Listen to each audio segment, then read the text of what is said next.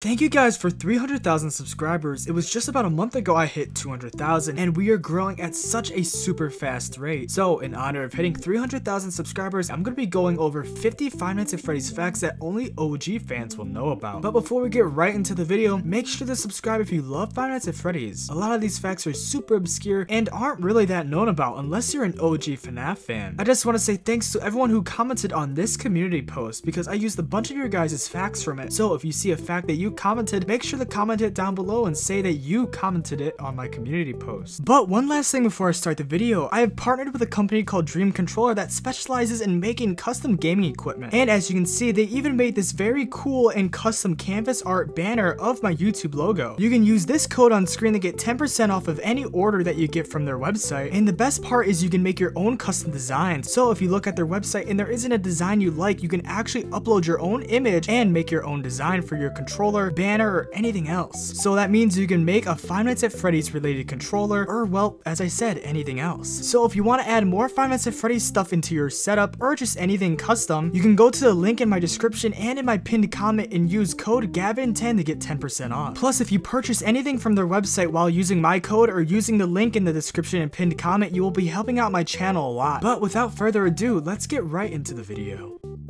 Number 1. Scott Cawthon, the creator of Five Nights at Freddy's, originally had nightmares of Bonnie when he was developing Five Nights at Freddy's 1. Number 2. Scott used the reviews from one of his previous games, Chipper and Son's Lumber Code, to design characters for Five Nights at Freddy's, as one of the reviewers said that the characters in the game looked like scary animatronics. Number 3. In the FNAF 1 trailer, Bonnie was actually seen running down the hallway instead of Foxy, and that is because Scott didn't have Foxy designed yet, and it could have also been because Scott originally wanted him to run down the hallway instead. Number 4. Foxy was designed in a 14-hour bumpy car ride to Scott Cawthon's in-laws house, and that's one of Scott's reasons of why Foxy looks all torn and beat up. Number 5. All of the animatronic names, Freddy, Bonnie, Chica, and Foxy, were just placeholders during FNAF 1's development, and Scott was originally going to change the names, but they grew on to Scott, so he decided to keep them. Number 6. Freddy Fazbear wasn't supposed to move in the first game. He was originally only supposed to kill you when your power ran out. Number 7. Scott Cawthon's children were the first people ever to experience Foxy's jump scare, and funnily enough, they experienced at Scott Cawthon's in-laws house after that super long 14-hour car ride. Number 8. Before and while developing FNAF 1, Scott Cawthon made a Kickstarter page to earn money for the game, and he made a whopping $0 from it. That's very unfortunate. Scott, we didn't know your game was going to become successful. I would have donated for you, buddy. Number 9. FNAF 1 was originally going to be Scott Cawthon's last game ever made, as he was going to choose a completely different and new career path if this final game didn't work out. Thank God it did. Number 10. Before Scott wanted to retire, he had 3 final games that he was gonna make, but he only wanted to pick one out of the 3, and those games were gonna be a sequel to one of his other games, The Desolate Hope, a remake of his first game, and finally a game about animatronics and security cameras that turned out to be FNAF. Good choice, Scott. Number 11. In FNAF 3, when you beat the game, you get this newspaper cutscene, and in all of the blurred text are actually facts, and funny enough, all facts that are in this newspaper are the last 7 that I just listed out, and the main reason he did that is because FNAF 3 was originally gonna be his final game, but we all know how that turned out. Number 12. On Scott's YouTube channel, in his FNAF 1 gameplay video, the location called East Hall in the regular game is actually referred to as the backstage in the gameplay video. Number 13. Golden Freddy was not actually his original name, as he was actually named Yellow Bear in the game files. It was only popularized after Markiplier played the game and called him Golden Freddy. Number 14. The FNAF movie was actually bought by Warner Brothers in 2015, but as we all know, the script didn't work out and Scott didn't like it. So the movie was handed to Blumhouse Studios, and now we're getting the movie this year, almost 10 years later. Number 15. FNAF 3 was originally supposed to be the final game in the Five Nights at Freddy's franchise, but people complained about Springtrap's jump scares and people didn't think it was scary. So Scott made FNAF 4 to make better jump scares, and he also made it because people just wanted another FNAF game. Number 16. In FNAF 2's custom night, Withered Bonnie's bow tie actually clips through his jaw. Number 17. In Sister Location's custom night, it was originally impossible to beat Golden Freddy hard mode, and that's because the power level was consumed so fast that it actually wouldn't last long enough for you to complete the night, but this was patched immediately. Number 18. In FNAF 1, there was originally going to be a live system, and once you ran out of your 3 lives, you would have to restart the whole game. Number 19. And similar enough, in Five Nights at Freddy's 2, there was a toxic limit that would go up when you wore your mask for too long, and if you wore your mask for too long, you would die. Number 20. In the custom night for Five Nights at Freddy's 2, Balloon Boy and Golden Freddy are actually switched on the menu. And what I mean by this is that Golden Freddy should be where all the withered animatronics are, and Balloon Boy should be with all the toy animatronics, but instead they're flipped around for some reason. Number 21. Mangle's gender was actually confirmed by Scott Cawthon to be yes. Number 22. Freddy's full original name was supposed to be Freddy Bear instead of Freddy Fazbear. Number 23. In FNAF 1's Custom Night, if you put 1987 in the Custom Night menu, you'll get a Golden Freddy jump scare, but that wasn't originally in the game until Scott added it on later to troll fans. Number 24. Chica was originally thought by fans to be a duck. Number 25. The show stage in Five Nights at Freddy's 2 is the only location where Toy Freddy can be seen with his eyelashes, and is also the only location where Toy Chica can be seen with her beak and eyes attached. Number 26. The show stage in Five Nights at Freddy's 2 is also the only location where you cannot use your flashlight, as you can't use your flashlight when all the animatronics leave the stage. Number 27. Toy Freddy's mouth gets bigger and wider the closer he gets to your office in Five Nights at Freddy's 2. Number 28. There was actually demos of the first couple of Five Nights at Freddy's games, but none of the newer ones have demos. I really miss those demos. My parents wouldn't let me buy the mobile versions, so I just played the demos instead, and they slap. Number 29. In every single game having Five Nights at Freddy's in the title, none of those games actually have 5 nights in them. I mean, they do, but every game has 7 nights in it. Number 30. Scott was originally going to add a wolf or a beaver animatronic in Five Nights at Freddy's 1, with Freddy being the beaver and Foxy either going to be the beaver or the wolf, but that was scrapped very early on. Number 31. People originally thought that the spirit inside of Freddy Fazbear in FNAF 1 was a girl because you could see him in the girl's bathroom, and that was debunked very quickly. Number 32. Withered Toy Freddy is actually canon in the FNAF universe, as in 2016 there was an official Five Nights at Freddy's trading card that included him on it. That was real merchandise. Number 33. FNAF was developed with an engine called Click Team Fusion 2.5. Number 34. Some different ports of the original FNAF games have different menu music compared to the normal versions. I don't know why they did that, because the original menu music for all of the games just are better. I don't know why they did that. Number 35. There's a rare gift that could be seen on the Steam page for FNAF 1 that originally showed Freddy Fazbear's endoskeleton. I don't know if it's there anymore, but it used to be there, and it was very cool actually. Number 36. The first 4 games all released within the same year. The first one was released in August of 2014, and FNAF 4 was released in July of 2015, which means they all released within 1 year. That's crazy that a single person made all 4 of those games within a year. Number 37. Bonnie is the only animatronic in FNAF 1 that doesn't have eyebrows. Number 38. The original unused name of the first Five Nights at Freddy's book, The Silver Eyes, was originally going to be called Five Nights at Freddy's The Untold Story. Number 39. Freddy Fazbear in FNAF 1 is the first animatronic to have 2 jump scares in the same game. Number 40. Phantom Mangle is the only animatronic in Five Nights at Freddy's 3 that doesn't appear in the extra menu. Number 41. The teaser trailer for FNAF 3 is the most viewed video on Scott Cawthon's YouTube channel as of right now. Number 42. FNAF 3 is the first game that doesn't feature Freddy Fazbear on its main logo icon. Number 43. Toy Chica, the puppet, and Golden Freddy do not appear in the trailer of FNAF 2. Number 44. FNAF 2 was the first game where none of the animatronics had multiple jump scares. Number 45. In the original mobile versions of FNAF 2, if you were on the camera where the music box was being played and clicked on where the mute call button was usually located, you could actually mute the music box. Number 46. Toy Freddy is the only animatronic who rarely goes back to its place after going into your office. Number 47. Withered Bonnie's eyeball color changes in FNAF 2. On the main menu it's white, but in game they're red. Number 48. On all old mobile versions of FNAF 3, Phantom Balloon Boy would actually be able to take away your monitor, allowing the player to not be able to avoid his jump scare. Number 49. On rare occasion in FNAF 3, when the player starts night 5, Phantom Foxy has a rare chance to immediately jump scare you. And finally, for number 50, Toy Freddy is the only toy animatronic that doesn't go into the vents.